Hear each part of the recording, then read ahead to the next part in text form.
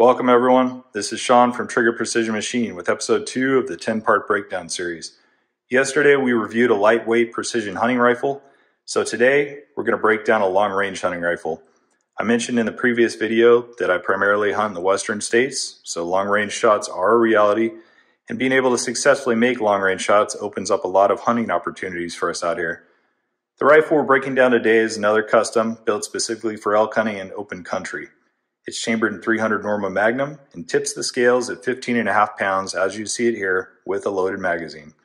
This is not a light rifle to carry around by any means, and I didn't really have that intention when I built it, but in all honesty it does not carry too bad. So we'll get right into it. So once again, we'll start here at the muzzle end. I run an American Precision Arms Fat Bastard muzzle brake to take the recoil down and make this a very soft shooting rifle. I have no problem spotting my hits through the scope. It's really that nice to shoot. And we'll move our way down the barrel. This is a 28-inch overall heavy Palma contour Bartline, 1-in-9 twist. It's got a custom Cerakote job on it. It's a tinted OD green Cerakote.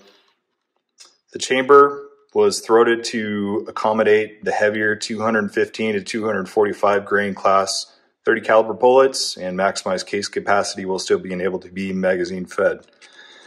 The action is a Defiance Deviant Tactical set up for the larger Lapua case head cartridges like the 300 Norma Magnum and the 338 Lapua Magnum. It's your standard 2-lug 90-degree bolt throw action, and it is as rock solid as they get. So here we are back at the middle of the rifle.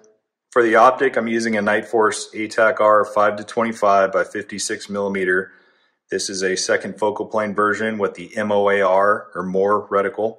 For this rifle, I almost always dial my bullet drop using the elevation turret, make my wind adjustments with either the windage turret if the winds are consistent, or I use my target size as a reference for a hold off if I'm in a hurry. I switch back and forth between mil reticle scopes and MOA reticle scopes with no real issues, and the same with first and second focal plane scopes. So I'll have a separate video later on rifle scope selection, but suffice to say, good glass is very important, especially when you're trying to successfully make ethical long-range shots on animals in the field.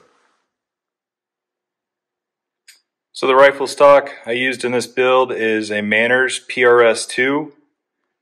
This has the Manners integrated mini chassis and the carbon fiber shell, and it also wears a AccuShot Atlas Picatinny rail up front that lets me quick detach my Atlas bipod and shave a few ounces off the rifle if I'm trying to get a little bit lighter.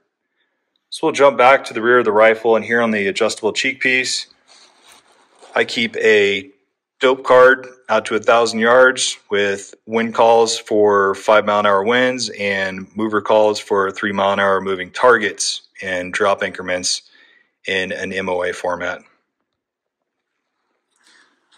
So here we'll move down to the trigger.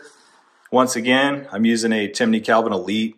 This trigger just happens to be a single stage trigger, and it is tuned down to about 1.5 pounds, which is just about where I like it for this rifle. To the right of the trigger, you'll see 2 cartridges on the granite table. So the left cartridge is the 300 Norma Magnum, and to the right of that, it's a standard 308 Winchester. So that gives you a little bit of a comparison to show just how big this cartridge is. And then I'm using standard Accuracy International 338 Lapua CIP length magazines for this thing. So it gives me a little bit of extra length for those longer, heavier bullets. And as I mentioned before, this rifle is set up to shoot the heavy 30 caliber bullets. So the load that I settled on uses a 245 grain Berger Extreme Outer Limits Elite Hunter, and this rifle pushes that bullet to nearly 2,950 feet per second. This cartridge carries a tremendous amount of energy downrange for larger animals and offers truly impressive external ballistics. So engaging steel targets at ranges in the neighborhood of 2,000 yards and beyond all comes down to shooter skill. So the rifle and the cartridge is in no way a limiting factor. And just show you guys what kind of accuracy this rifle is capable of, there is a proofing target that I shot after I did the load development, and that's 3 shots at 100 yards with the 245 grain Berger bullet, and it's well under 1/4 inch. And that's pretty common for this rifle.